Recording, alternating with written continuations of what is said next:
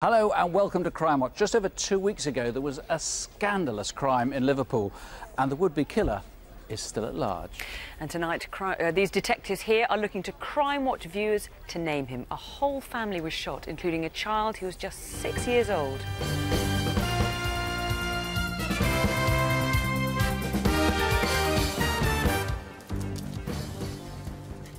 It was a Sunday evening. Earlier on that day they'd had a Sunday roast. Valerie was settled on the couch. Adrian had decided to go and make himself a sandwich. He's always been kind of protective of the others, littler ones, because he's the oldest. Well, Makeda is like most other 6-year-olds, full of life. Don't Makeda, he's got his own food. Just a little bit. She's just an ordinary little girl that is special like any little girl who's in your family.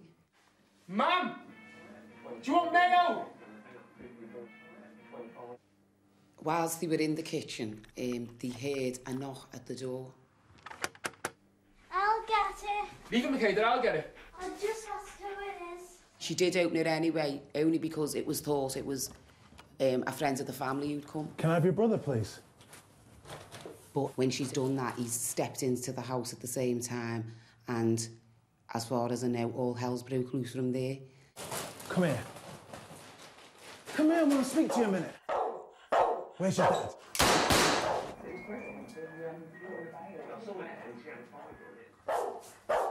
Adrian, he's been hit in the leg. He's ran upstairs to the top of the house.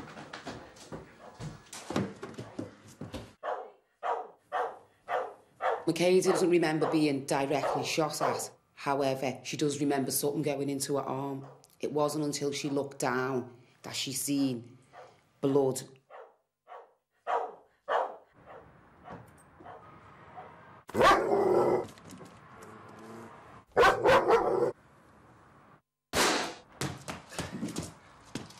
We give thanks for the dog because it seemed like the dog saved Adrian's life and gave him that little few seconds just to get away, and he's run up to the police station.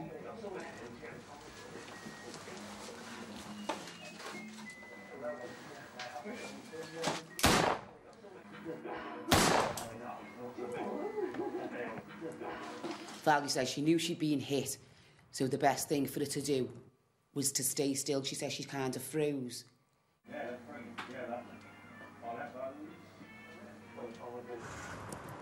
This was a situation that happened to this mother with her children. Everything they done, from Adrian to Makeda, everything they done because that was their reaction at the time. It wasn't, oh, I've seen this on a film or I've seen that on a film. They done what they felt they needed to do to survive at that moment. I think they've all been very brave in the situation. Physically, as I say, they'll all heal. But psychologically, I don't know what scars is going to be left. At the best part of our life, we're vulnerable. But for a 6-year-old to have someone come in, shoot her, shoot her brother, shoot her mother out, you know, how is she supposed to cope with that? I mean, it's changed a 6-year-old's perspective on life for the rest of her life. She just sees things differently now. Detective Chief Superintendent Mike Langdon is from Merseyside Police, and shocking though that reconstruction was, we couldn't show half the violence, the aggression of that. No, he's obviously a very dangerous and chaotic, unpredictable criminal. Obviously that unpredictability has probably given us some opportunities, certainly forensically, when he shot the dog dead. We think before that the dog may well have bit the gunman's arm, which may give us some DNA opportunities. And also, as you saw in the film, the discarding of the bag, we also think that'll give us opportunities. Was he bitten in such a way it went through the garments? Would he have been injured, do you know? Well, he would have been injured if the dog took hold of his arm, obviously before he shot the dog dead. But so there's a possibility that friends, relatives, or perhaps even sought medical attention would have seen that sort of wound? I'm hoping so, yes. And you've got a very, very good description of him indeed. Yes, we have got a good description. It's a good E-fit likeness. He's quite tall? He's 6 foot and he's medium slim build.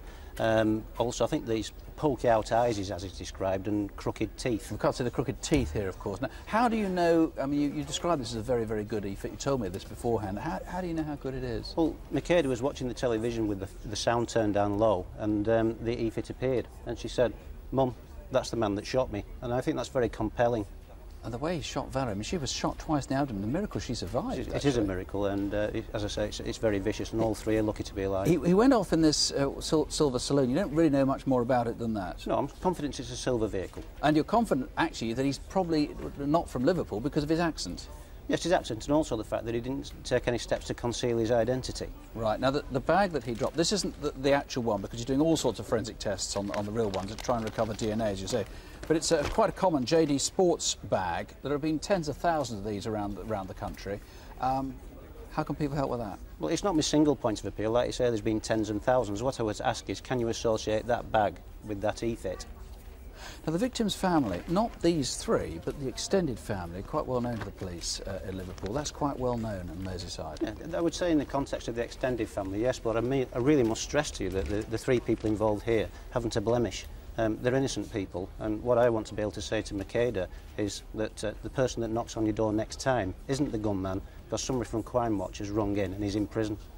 You're confident that somebody's really going to know who this guy is? Doesn't come from Liverpool, you think? Is a visitor, 6 foot, bulging eyes, not very good teeth, and thank God, not a very good shot by the looks of things. Yes. This is a man prepared to shoot a mum, a 19-year-old and a 6-year-old girl. Come on, for God's sake, give us his name. 0500 600 600 for us, or call the incident room direct on 0151 777 40 40.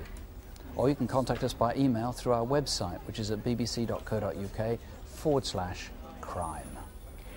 Also on the programme tonight, Hey, my back! the handbag thieves who knocked down and drove over their victim. Posing as policemen, the thugs armed with a pistol and a stun gun. And the writings on the wall for graffiti vandals. Can you identify their signatures? Now, 1 in every 3 cases we feature on Crimewatch results in an arrest. And we've got such good progress to tell you about from last month, that arrest rate could go even higher. We reconstructed terrible scenes in a North London high street. Gavin McGrath died after an argument over queue jumping in McDonald's. Help me. Call an ambulance. We took 42 calls and 1 gave a name that created a new lead. As a direct result, 8 days after Crimewatch, a man was charged with murder. Police were searching for Herbert Leslie, who was wanted for conspiracy to blackmail. We took 9 calls, 1 said where he was. He's now in custody, awaiting trial. We had dramatic CCTV from one of Britain's most prestigious stores, which was flooded, causing £250,000 worth of damage after someone set off a sprinkler. The footage we showed prompted several calls, and 4 hours after we came off the air, a man was charged with criminal damage. We had more CCTV from this bank in Essex, which a customer tried to defraud. 5 viewers named a woman who was arrested 3 hours later. Fantastic, superb quality. It's obviously a riding crop. It's been presented to a horse trainer in the late sort of 1850s. And great success with the antiques. £11,500 worth were identified by Crimewatch viewers, including this barograph and this brooch. As a result, Avon and Somerset police have charged a man and a woman with conspiracy to handle stolen goods. Now here's Detective Constable Jackie Hames. Later in the programme, news of a high-profile anti-graffiti campaign, and one of our CCTV clips this month shows some vandals in the act. Also, an attempted armed robbery, an audacious theft and a deception, all caught on camera.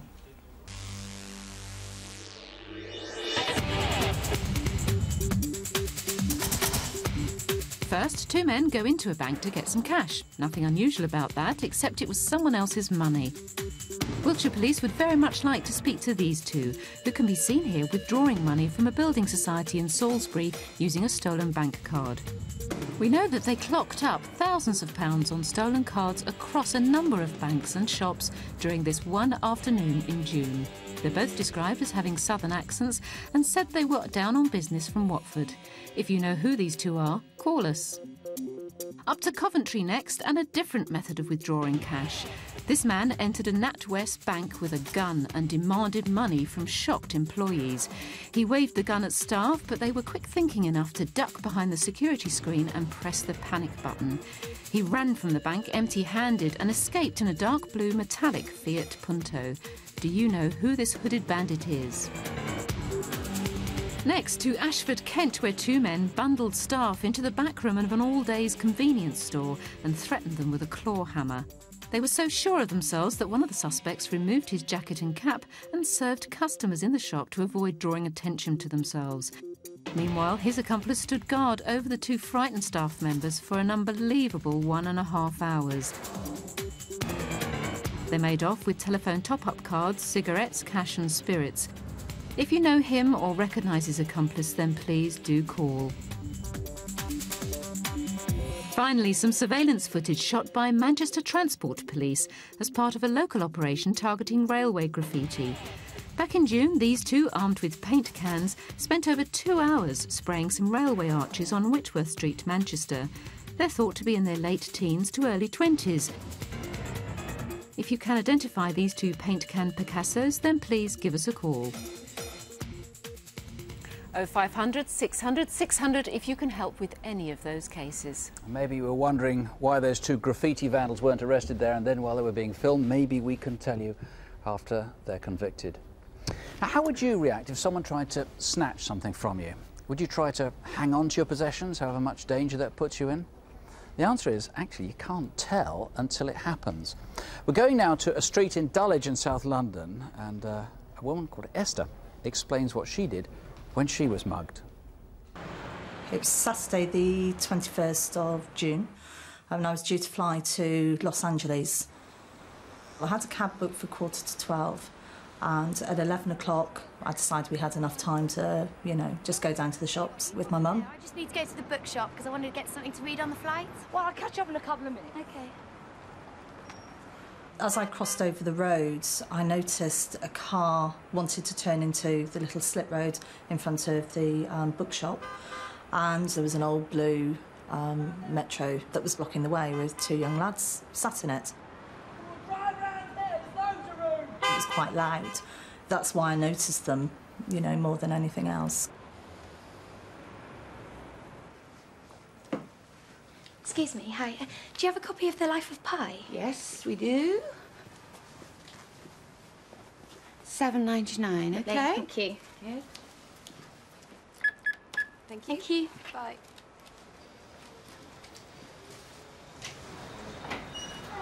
I'd taken my bag off my shoulder and had it in my hand at that stage, but didn't notice anything until just before it happened. Hey, my bag! My flight ticket, my passports, everything was in my handbag, and that's all I thought about. And I just went after them. He's got my bag! I was coming down the main road in Dulwich called Croxted Road, and it was because I had my window open. I heard a woman shout something about a handbag. So I noticed the fella. He was running away from her, and he was moving quite fast. He went and jumped into a little blue mini Metro, which was waiting by the Lloyds Bank. Look, just give me back my passport and tickets. You can take everything else. And I was still pleading for him to give me my bag back, and he just sort of leant away, clutching my bag, so that I couldn't even grab it if I tried. And they started driving off with me hanging in there. As the car came towards me, I steered the bus across the road to make a bit of a roadblock out of it. I just fell down into the road, and I was just lying there thinking, I can't move. The driver went to put the car into reverse. He didn't make it immediately. Because they couldn't go forward, they tried to reverse and get out of the way, with me still lying, in the way, basically.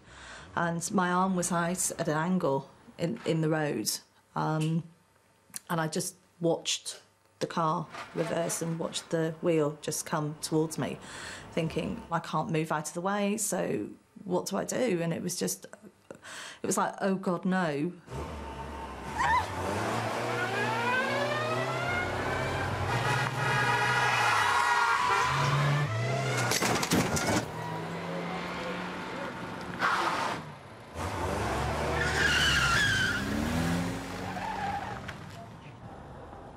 They just left me lying in the road. I hope so. Oh, God, I hope so. I don't think they cared where I'd landed, you know, or where they hit me. I don't think they cared at all. Detective Constable Mike Nolan's now looking for them. We didn't show the fact that Esther was knocked down. I mean, she was semi-conscious, unable to move on the floor there. That's right, yeah. She was, the momentum of the car going forward, she was pushed to the front and actually knocked down by the people in the car, which pushed her onto the floor.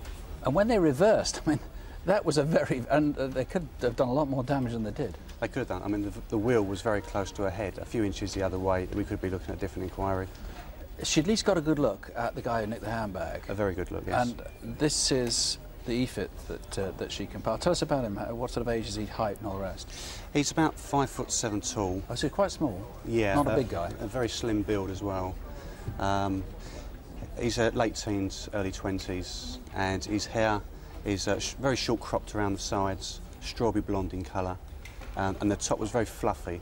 She mentioned that it's like he would have hair products in it, but he didn't have any in that day. And the driver was pretty much the same age, I gather? Same age, but dark features. The car was nicked. It had been a stolen car, so this was a premeditated crime. This wasn't something they did on the spur of the moment. That's right. It was stolen from Balham a couple of days before, and quite obviously they were hanging around the area to commit a crime of some sort. What happened to it after the crime? We don't exactly know where it's gone straight after the crime, but it was recovered 5 days later from the Central Hill estate in SE19. Have you got any witnesses who saw the car being left there? No, we haven't, and that's what we'd be appealing for today. Now, we should say this is back in June. It was back in June, yes. That this happened. There was a handbag that was stolen. I mean, it's very difficult for you to find things after they have been stolen. A Prada handbag, which looked like that, which people may be able to put in the possession of somebody who looked like the EFIT, but yeah. I mean, how are viewers really going to be able to help? I think the thing with that bag is that it is a designer label, and it is very expensive. I mean, that would cost £400 to £500. Had someone around that time been given that as a present, maybe, from someone who can't afford it, then that may sort of log in someone's mind. OK, well, a couple of really dangerous lunatics out there. Let's try and find them, please, tonight. Give us a call. Here's our number. Or you can call the incident room on 020 7232 7213. Well, as we saw earlier, we reunited many of last month's antiques with their owners, 7 in total. So let's see how many Crimewatch viewers recognise objects from this month's haul. These items could have belonged to people from anywhere in the UK, but in particular the southwest of England. And Paul Hayes is here to tell us about them. Now, Paul, we've got a whole array of things here, and 2 beautiful old clocks. Yeah, the first one there, that's an 18th century bracket clock, and it's the first type of portable clock. Pretty heavy. It has a carrying handle on the top, but it's designed to sit on a wall bracket, which is where it gets its name from. This one's solid mahogany. It's got what they call a square brass dial, but the unusual thing about it, it's just a single hole, or what they call a timepiece. There's no elaborate movement here at all. It's very, very simple, and that's worth probably £1,500 to £2,000. Really, and quite old, I imagine. You're looking about 1700, maybe 1720, so very old, yes. And if someone wants to claim this as theirs, what's the one thing they can identify about it that no one else can? What we've covered up on the front there is actually the maker's name. That's what we're going to look for. It's quite a prominent maker. Hopefully someone recognises it. Now, I was looking through these earlier, and this caught me because I couldn't quite work out what this was. This is beautiful. This is a Victorian lady's calling card case. And the idea was you'd keep your calling cards in there, and then to announce your arrival, you would give them to the butler of the house. And the more elaborate they are, the higher status you wear. This one is solid silver. It's what they call a castle top. It has these prominent views of castles or country houses found around the British Isles. It's been gold plated, wonderful quality, and it's solid silver. Fantastic thing. So what value would this be? You're looking £800 to £1,000. Really, as much as that? People collect them for the particular views. Fantastic. And what is it about this? Is it the hallmarks, is it, that someone can identify? What we're looking for is the specific year. Yeah, the hallmarks. These are all hallmarks of a specific year. That's what we're looking for. OK. Now, some weapons here. We get all sorts of weapons on Crom. Don't often get to see something like this, do we? Well, these are very old. These are actually from Arabia. You've got what they call a jambaya here, which is like this curve-shaped blade here. Similar to this flintlock pistol here in its decoration. We've got what they call mother-of-pearl inlay with brass sort of spandrels, if you like. Wonderful quality, dates 1800, 1820. The flintlock pistol is now a dated item. People do collect those. Very unusual piece. And what would these be worth? You're probably looking £300 to £500 for the pair. And again, what's the single identifying feature about these? We're looking for, I'm not going to give away too much, looking for something specific about that particular weapon. But if they belong to someone, that person will know, for Yes. sure. Now, this caught my eye, because this kind of thing, a vanity case like this, but it's the sort of thing my grandmother might have had. Well, that's right. I mean, this is typically what you find in the 19th century. This is what they call a tortoise-shell vanity set. Now, did you know a tortoise-shell isn't actually from a tortoise? No. It's from a rare breed of sea turtle. Well, there you go. But this one is heat-treated, so it bends and so it can fit into this wonderful silver case here. We have a mirror, we have two hairbrushes, we have the clothes brushes, and it's what they call Pico decoration. We have this silver inlay here, and it's wonderful to find it in its original case. That's very rare to find that. OK. Now, what about this as well? This tankard, is it? Yeah, this is a tankard, fantastic quality. This is Russian silver. Now, it's not Carl Fabergé, would be worth thousands of pounds. It would be worth an awful lot, yeah. But it is a very good maker. But what I love about this, what's very, very unusual, you have this sleigh or this chariot here riding through the snow. Can you see that? Yeah. You've got the whole family on the back of these horses. It's been gilded inside. It's what they call card-cut decoration. Fantastic quality. We're looking for the hallmark again on that to give the exact year of manufacture. Alrighty. And the value of it? That looking probably £300 to £500. Oh, so it's an expensive piece. Now this, what's this? Because I couldn't work this out. This is a hydrometer. Aha. These Still none the wiser. Yeah, these are used by customs and excise officers, and the idea is it tests the density of alcohol.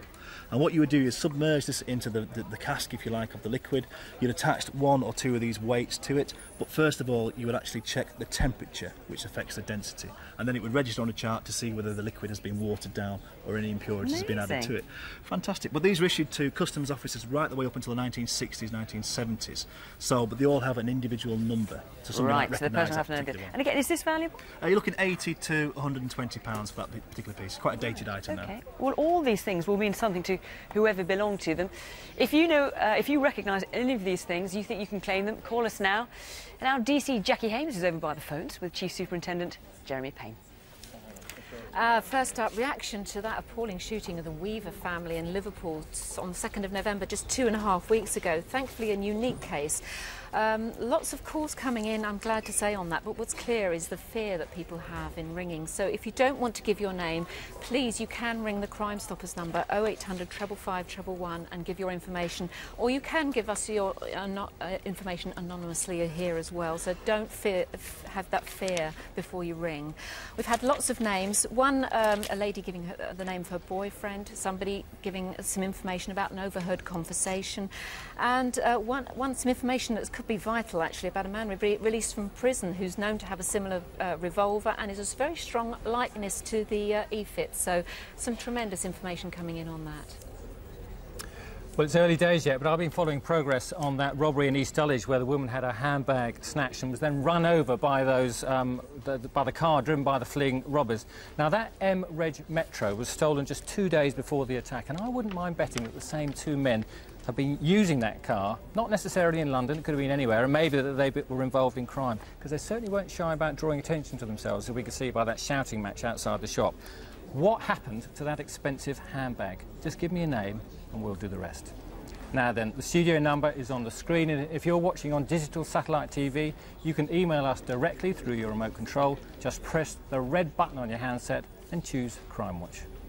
Coming up on Crimewatch, the violent thieves who were scared off by a woman's wig. And this is what graffiti writers did to the Hogwarts Express. How you can identify some of Britain's worst vandals.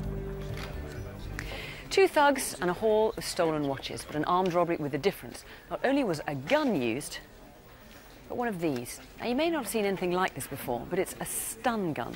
It can deliver a 50,000 volt electric shock. Guns like these are illegal in Britain under the Firearms Act. In fact, you can get 10 years in prison just for owning one, let alone using it.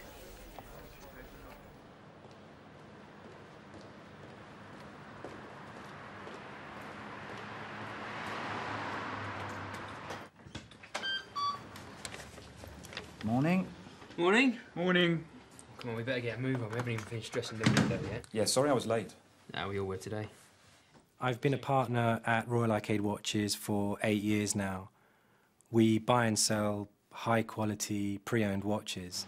We're very careful where we buy our watches and who brings them into us.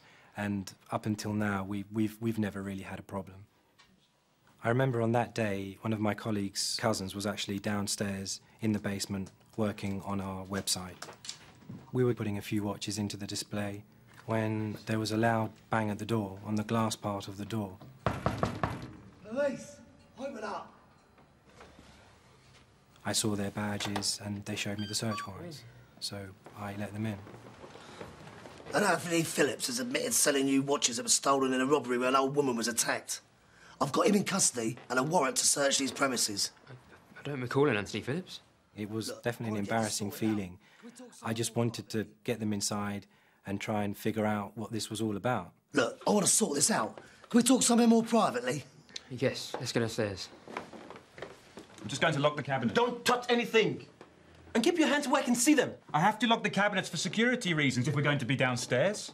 I was quite annoyed by his attitude, and so I pretty much ignored his instruction and I locked the cabinets anyway because I wanted to see what was happening downstairs and know more about the situation before I just relinquished control to them.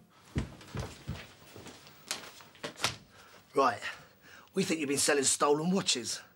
I've just come from a robbery where 2 old people have had their watches taken. They're both in hospital. The old lady may die.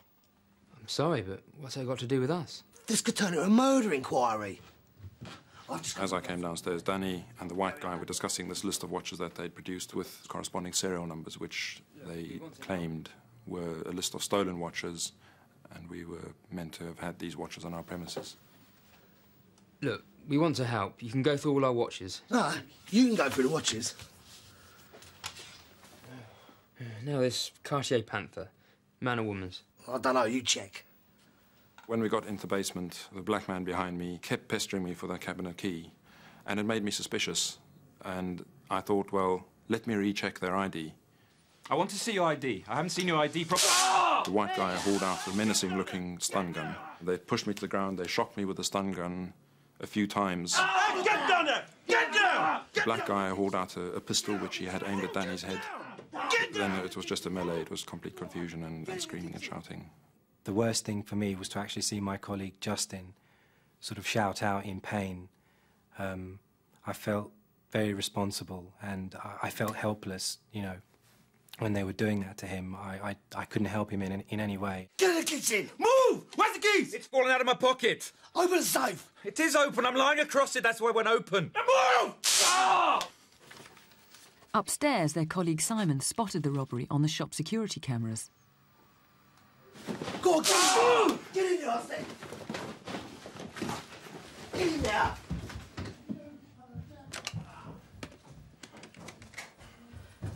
This is Royal Arcade Watches. There's been a disturbance. What are you calling? We were very compliant. We did exactly what they wanted us to do. We didn't try and resist them, and yet their level of aggression seemed to escalate. We were trying to cooperate with them, and yet they were very brutal. Look, I've got a gun. Anybody moves and gets shot, all right? They've called the police. We gotta get out. Give me the keys. Give me the keys. Give me the keys. They'd asked Simon for the key, which he had given them, but they didn't realise this, and they just kept asking for this key. They were confused. We're locked in. Where are the keys? Come on, you. Come with me. Get us out of here. I'll let you out. I thought it would be a good time to go upstairs to try and delay them and make out that somehow I could let them out. But really, I was just trying to get someone's attention, trying to get help. I know what your game is. You're going to get yourself shot. The white man punched me 3 times. By then, the black guy had managed to get the door open, and they both ran out. A third man, believed to be the getaway driver, was seen running away with the robbers as they came out of the arcade onto Albemarle Street. The witness also saw the gang drive off in a dark blue Vauxhall Zafira before turning left into Grafton Street, where they stopped for 10 seconds. They then carried on into Hay Hill. Financially, it's a big blow. We've probably lost over £250,000 of stock, and this includes customers' watches. Emotionally, you do find yourself waking up in the middle of the night and reenacting the whole scene again and again and again, thinking, you know, what you could have done differently.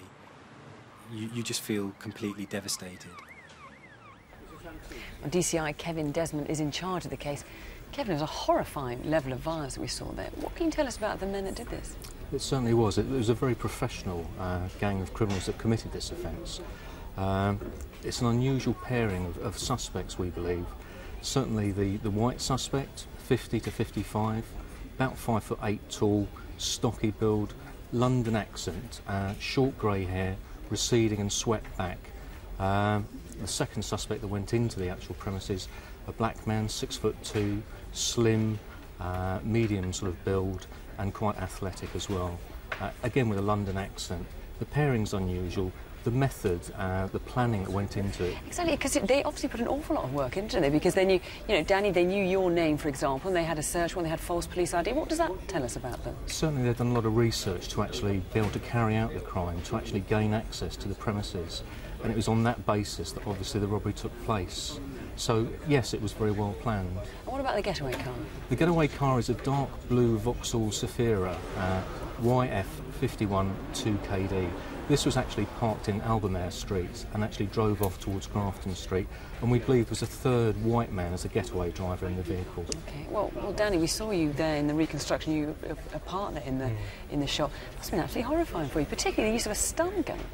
It was very, very frightening. They used the stun gun both on myself and my colleague several times. I remember it was like a severe electric shock running through your body. I felt it was totally unnecessary. Yes, it's not like you were putting up any resistance, is it? No, it was unnecessary, and it was just extremely frightening. Now, you've lost a lot of stock, as we heard there. Just tell us just about some of the watches that have been taken. Yeah, this is a stainless steel Rolex Daytona from 1968. Has a black face, 3 inner white dials. The serial number is 2552193. Also taken was a steel and gold Rolex Turnograph. It's got a blue diamond dial, and the serial number is K218363.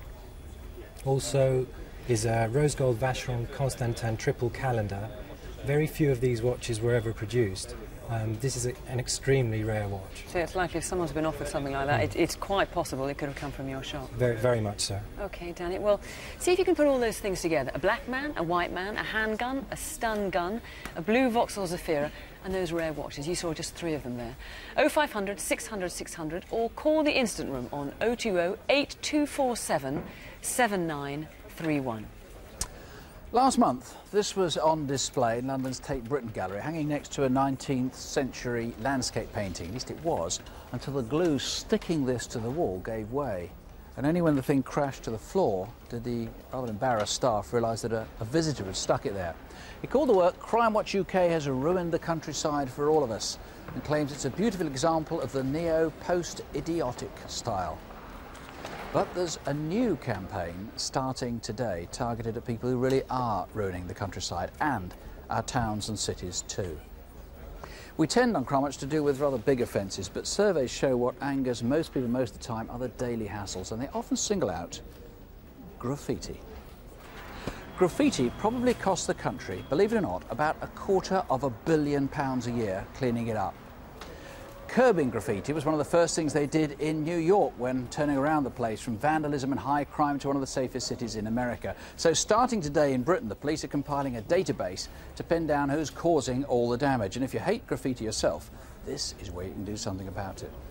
You will see a poster campaign to encourage people to report who's causing all this graffiti. They're offering £500 rewards. This is Chief Inspector Dave Dickerson. He's standing in front of graffiti that's been copied. We've actually put it onto a London Underground train. Yes. London Underground suffers hundreds of thousands of pounds worth of damage. But this is from all over the country, this stuff. Tell us about some of it and how Crimewatch viewers can help, Dave. Well, Nick, first of all, this one here, which actually says the T-H-E. Right. Is predominant in the Manchester area. Now, a tag like THE is basically their signatures. Look at me. This is me, yeah? Absolutely. And does THE, I can't see the THE there, but that's fairly typical. This is the way he does it at the bottom half of the train, is it? That's very typical, except in July of this year. We believe that this individual went to Gorrock near Glasgow and actually produced the same amount of graffiti, but showing the letters complete. And is that likely to be his initials, THE, or is that just a a tag that they'll go for? It's possibly his initials, but it could just be equally just a tag. But somebody somewhere will recognise this. And his main area, OK, so he's been near Glasgow. What's his main area of operation? It's the Manchester area. And if you take just one of these attacks, take the Glasgow one, how much did that cost to clean up? That's £10,000. Just for the one? Just for that one bit of damage. Bit of spraying. Yes. And this one? This one's interesting because we have a video footage of this one. This says SCAR, S-C-A-R. Now take us through the video and what it's showing us. Yes, as you'll see, you've got a train which is absolutely clean. You've got an individual who gets onto the train and causes immense damage. And he's been doing this, I mean, this is mostly in London, this guy? This is in London and in the London Borough of Barnet, where there's extensive damage being caused to council property. Now, presumably, because this is so distinctive, because these individuals tend to put this tag, the signature, anywhere, teachers might see this on school books, parents might notice this around the house, friends will know who is doing this. Somebody somewhere will recognise this tonight, I've no doubt about that, Nick. And all we can say is please give us a call and let us know who it is. Graffiti causes a fear of crime in people. It affects the quality of life of, well, virtually everybody in the country. Yeah, I mean, I mentioned New York. It really is very, very highly correlated with crime in there. Presumably because people see the place looking dreadful, and they take less care of themselves, they don't intervene and all the rest of it. I don't know. What about this one? AMZ? AMZR. Ah, oh, I Yes. see. Yep. Yeah. From the Liverpool area. Predominantly in the Liverpool area, but in fact he has been active as an individual in Southport and also as far as Buxton as well. This one's been active for about a year now, but has caused in excess of £20,000 worth of damage. That you know of? That we know of, correct. And how long do they normally go on doing this? Is it just something that's done for a couple of years, or? Well, one would imagine that these people would You'd expect them to grow out of it, really. Would be young. Yeah. But they're not. Some of them are in their early 20s. They obviously haven't grown out of it. And they're doing it individually. I mean, we saw some video earlier on of two boys doing this together. This becomes a gang thing, a thing that they do as a group, or many of them loners, or is it just a whole mix and match? It's a mix and match, Nick. It's a mix and match. But somebody watching tonight will recognise these.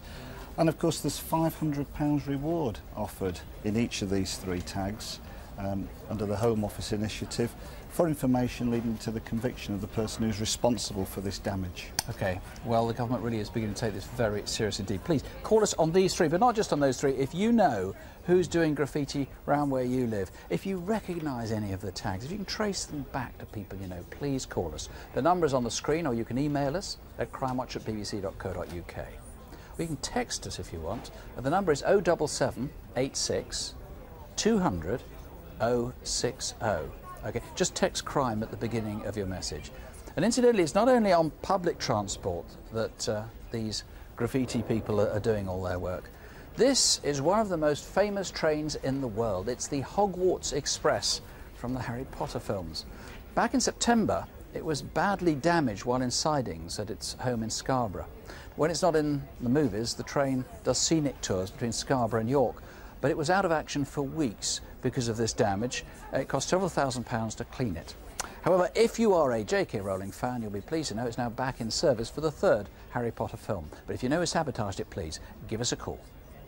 Now here's Chief Superintendent Jeremy Payne. I've got four faces for you. All these people are wanted by police forces across the UK. Anthony Carl Prestige is British, but he's wanted in Australia for the murder of his brother-in-law. Now, Scotland Yard Extradition Unit believe he may be in London. There are reports of a sighting in Notting Hill, but there's also rumours that he could be in either Edinburgh or Glasgow. Anthony Prestige has got a Scottish accent, tattoos on both arms, and the one on his right arm has the initials JNS and a distinctive scar on his forehead. So tell us where he is. And this is Adnan Mohammed, who also uses the name Adnan Ahmed. Now, the police in Rochdale are looking for him following the abduction and rape of a woman. Adnan Mohammed is muscly with thick black hair in the curtain style that you can see here. He has thick black eyebrows and is known to wear a heavy gold chain on his left wrist. We know he was in Rochdale for a couple of weeks before the offence took place, but he could be anywhere now. If you know where, then give us a call. And next, Anthony Harrington, or it could be Anthony Waywell, Anthony Lunt, Or Bradley Harrington. He failed to appear at Liverpool Crown Court last week, charged with manufacturing firearms.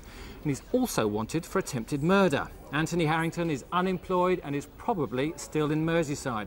He's 6 foot tall and has a number of scars, including some on the back of his right hand.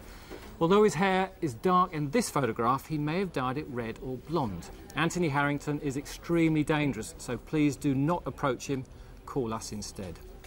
And finally, Mir Akbar Baz, who's wanted by West Yorkshire Police for offering to supply heroin. Mir Akbar Baz has been missing for over a year. He's probably still in the northeast of England, and we're keen to hear from clubbers, as he often goes to nightclubs, particularly in Leeds.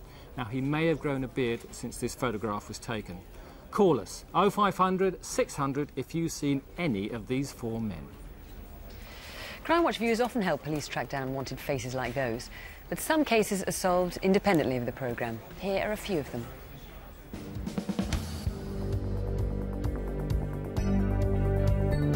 This is James Boyle. We showed his photo back in June last year. James Boyle is wanted in connection with a series of distraction burglaries against the elderly. Viewers couldn't help, but a police officer did. He was booked for driving without due care and attention. They quickly realised who he was, and in July, James Boyle was sentenced to 27 months.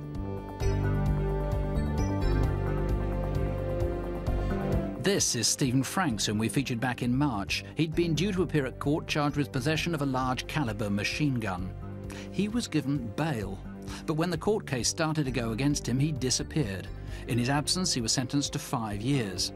He went on to the top 10 of the Met's most wanted criminals, and in the end, a tip-off led police to Wapping, East London. Stephen Franks is now serving his sentence, plus another year for going on the run.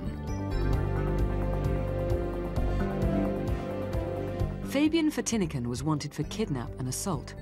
A call into Crimewatch told police he was in the Coventry area. But by coincidence, he was arrested by West Midlands police on a separate charge. That case was later dropped. Scotland Yard brought him back to London to stand trial for his original offence. In September, Fabian Vertinniken was found guilty of 2 charges of blackmail and sentenced to 4 years. Still on Cases Solved, a big manhunt has been brought to an end, this time thanks to a single Crimewatch viewer. And as a result, this man, Barry Shaw, has been sentenced to 8 years for a long series of sex assaults. Since we don't know that viewer's name, the person who solved this case, here by way of thanks to her is the story of just how much she achieved.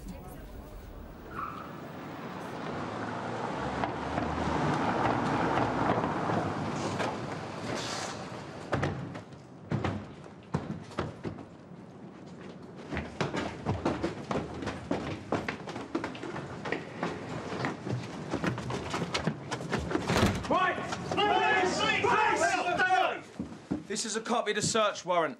Barry Shaw, I'm arresting you for a series of sex attacks on females across South East London. No problem. You do not have to say anything, but it may harm your defence if you fail to mention it. The case had been featured on Crimewatch a week before. We'd been looking for the offender for 6 months. I think someone's coming into the flat. We had partial DNA samples from the scenes and some CCTV footage, but we really didn't know who was committing these offences. Within days of receiving the Crimewatch call, we were knocking on Barry's door. Hello, yeah, I'm calling about the sex attacker. I'm not certain, but I think his name's B.N. Shaw, and he lives in Helsinki Square. After the Crimewatch programme, we received about 60 calls, most of those giving names, and we were able to trace and eliminate a lot of those people. No, this one isn't right. We've eliminated him already. And we were left with a sort of hardcore group of people. One of which included Barry. Oh, there's a Barry Shaw over at Helsinki Square. This is interesting. He's got some previous form, and he lives in the right area. When we looked up Barry Shaw's previous convictions, we soon discovered that back in the 1980s, at the age of 15, he'd been convicted of rape, where he'd climbed into a lady's bedroom and raped her. He received 6 years for that. That was obviously prior to our DNA database. As soon as we found that out, we were extremely interested in him. When we started looking at Barry, we confirmed that he lived there in Helsinki Square and that he did look very similar to the CCTV footage. it was quick for us to realise that he didn't live a 9 to 5 routine and was laying in late most mornings. Army defence if you fail to mention when questioned something that you later rely on in court. When we arrested Barry, even though we'd smashed in through his front door, he was very calm and relaxed, as if he'd been expecting us to arrest him. I remember noticing there were chess boards, chess books, and even chess timers. It wasn't at all what we'd been expecting. Then I walked into a bedroom. It was full of computer parts and monitors. We sort of expected that because we knew that he'd been a computer programmer before. Then I spotted something that really made me think. It was a set of judo suits. That's when it came back to me what some of the victims had said. We're all going to stay calm. We're just going to lie here for 5 minutes. He knew exactly where to lay us, so we couldn't try and fight. Of course, anyone that's good at judo would know exactly how to pin people down. Can I have my chess books to read? No. When Barry was being led away, he'd asked for some chess books. Initially, we were suspicious, thinking there may be something hidden in them. We checked them and they were fine. It seems he was just a chess fan. Now, these pictures were taken near Globe Wharf, which isn't far from where you live. I'm saying this is a picture of you, except you've changed your jacket. Was this what was in the show? The Crimewatch show? Yeah. I think it's you on your way to indecently assaulting and burgling a woman on the 21st of September. What? Is that what you think? Yeah, that's what I think. And I'm putting the allegation to you. Did you do that? No. Look, can I have a break? I'd like to call my mum. Hello, Mum? Yeah, I'm fine. After Barry called his mum, he seemed to have a change of heart. He came back and started admitting everything. This is a booklet of CCTV stills we've shown you before, and you made comments about them. Can you make your comments about them now? I believe it's me, yeah. My clothes. The coat you're wearing in this still, do you know where that coat is now? I did throw it away. Where did you throw it away? In our dustbins. When? I think the very night of the Crimewatch programme, basically. When we took Barry's DNA sample and compared it against the samples from the crime scenes, it matched, and the scientists informed us later that there was a 1 in 7 million chance that that sample could have come from someone else. Most of the victims didn't believe the offender would ever get caught and weren't too keen on taking part in the Crimewatch show, but it was just from one caller into Crimewatch that led us direct to Barry Shaw. And thanks to her. One redeeming feature, the fact that Barry Shaw pleaded guilty, meant at least the victims didn't have to go through the ordeal of giving evidence. But the judge was nonetheless given statements from the victims describing how they'd been affected, and he said it made harrowing reading. Now, anabolic steroids are used by bodybuilders. You get them on the black market. But I wonder if they ever stop to wonder where the drugs have come from. Madeley is a village not far from Telford. And John Bowden was known and popular with almost everyone. But in his 60s, he had to have a heart transplant. He had a lot of drugs to take, steroids, and they were very expensive. They were £500 a box, and luckily National Health paid. But I think if we had to, we'd have paid somehow just to keep him with us. It was a Thursday night. I called my daughter Jacqueline. I always say, phone her last thing at night to say goodnight. And as I was on the phone to Jacqueline, bang came at the door. Anne has been quite ill herself. She has to wear a wig and suffers badly from swelling and ulcers to her legs. Even today, I don't know why I opened the door. It's easy to think things after. Where's John? We want the steroids. I mean, they wanted John's drugs, but John had been dead 18 months then. And here he's dead. Don't be stupid. He died 18 months ago. Oh, please, leave me. I can prove it to you. I've got the death certificate. Unless you have ulcerated legs, nobody knows what the pain you get from them. All's good. I should have known he was dead. While the intruders argued, in desperation, Anne struggled into the living room to find John's death certificate. If she could prove he was dead and there were no steroids, maybe they'd leave. But he just knocked him out of my hand, and I thought, I'm going to get some more now.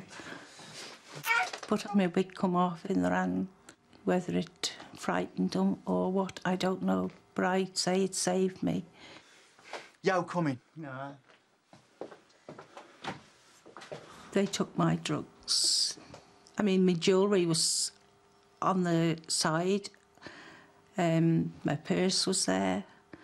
But they didn't take anything, nothing at all. Just my drugs. I was getting my life back together after John had died. And things, although it wasn't the same, they were looking a bit more rosy. And then after they came that night, I'm locked in my own house. I'm a prisoner in my own house.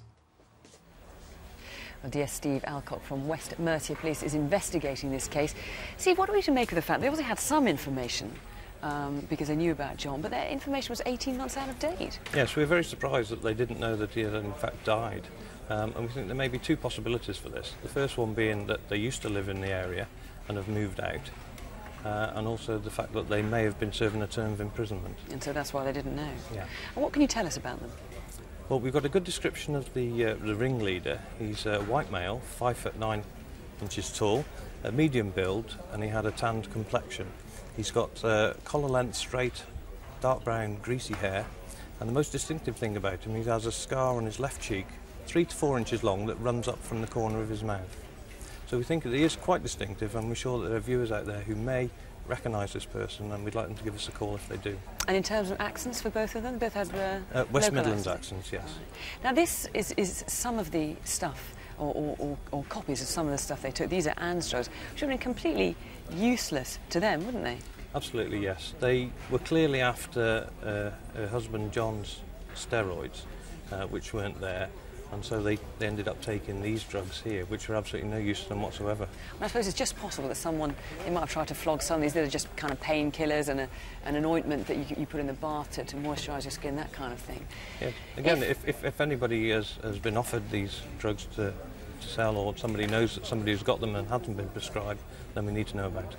Now, if they had got hold of anabolic steroids, which is what they were after, where would they have tried to sell that kind of thing? Anabolic steroids are mainly used for the building up of muscle mass, and so they're generally traded in gymnasiums. So if people have seen them perhaps being traded in gymnasiums, someone's seen a bit of black marketeering going on, or what if someone actually uses them and is reluctant to come forward even though they could name the dealers? Indeed, we need to know who's dealing this stuff, and if there's somebody out there who is using it, we're not after them, we want the dealers. So if they are using it, no need to worry, get in touch with us, let us know who's selling the product. You won't take that any further? We won't take it any further. OK, Steve, well, thanks very much. If you can help, you know the number to call, 0500 600 600. Maybe you can see behind me the lines are still very busy. We've had a lot of calls on the shooting of the 6-year-old, her brother and her mum in Liverpool. 12 names, we've given addresses, details. One woman says, or one person says, thinks it's a member of their own family. On the railway bridge graffiti, 6 people have offered names. One person has been named twice on the others. We've had dozens of names on the other graffiti. And again, one name has come in twice. On the Dulwich robbery, do you remember the woman who was the handbag snatched, then she was run over during the escape? We've had 18 names. 3 people with that have come in with the same name. At least it's the same first name. I've got to check whether all the surnames are the same. On the antiques, we think we've probably identified who owns the square-faced clock. We've got information from a police officer, a whole bunch of other stuff coming in. And on the Bond Street jewellery, we've a name given for the white robber. And finally, bent bubbles. With the festive season fast approaching, many of us are beginning to shop for Christmas. Well, that's if you're very organised. And that often means buying drinks. But if you do feel like celebrating, you're offered a bottle or two of this. Beware. Last month, a few bottles of this champagne, Verve Monsigny it's called, was stolen from a trailer in Gloucestershire, with 11,202 bottles to be precise, and this lot represents just one of 24 pallets stolen. The trailer was parked in a trading estate in Stonehouse near Stroud when it was stolen sometime during the night of the 26th of October. The thieves attached it to a stolen lorry cab, which was taken from a nearby road. This is what the trailer looked like. It was found almost 2 weeks later, dumped on the A46 near Coventry in Warwickshire, minus the champagne.